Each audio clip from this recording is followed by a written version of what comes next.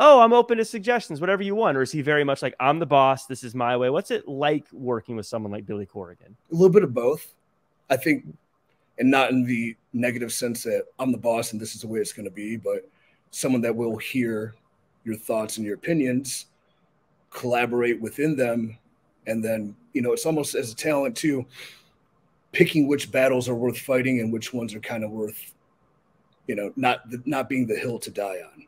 Mm-hmm. So anytime we've had any conversations regarding business or creative, they've always been collaborative. And sometimes I can, the thing about really strong, powerful, successful people is they, you know, do have control. So sometimes to get to that and through them, and this is what I tell students and, you know, independent prospects at seminars, you almost have to incept your ideas into them so they kind of think they're theirs.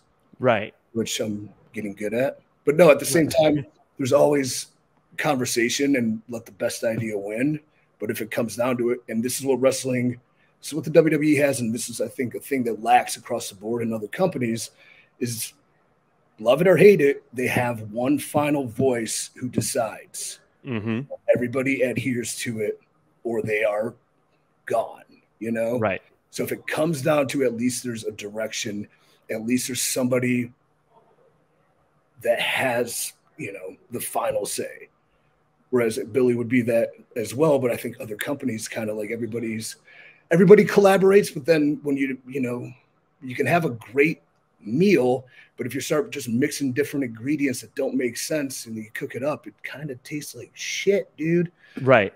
So I would say he's a strong leader and he's very open to collaboration, especially knowing he knows what he knows about wrestling. He loves wrestling. He's a wrestling fan. He sees it through a wrestling fan's eyes sometimes, and not so much like a wrestler. So a wrestler can kind of say, well, I think these would be the circumstances of this based on the fact if I was competing in this situation.